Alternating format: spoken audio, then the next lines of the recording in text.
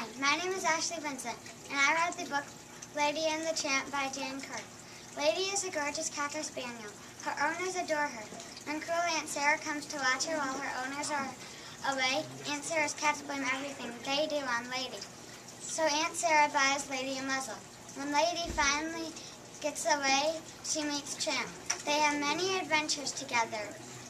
Once the dog catcher finds them, will they be able to outrun the dog catcher, or will it be the pound for them both? You'll have to read the book to find out what happens.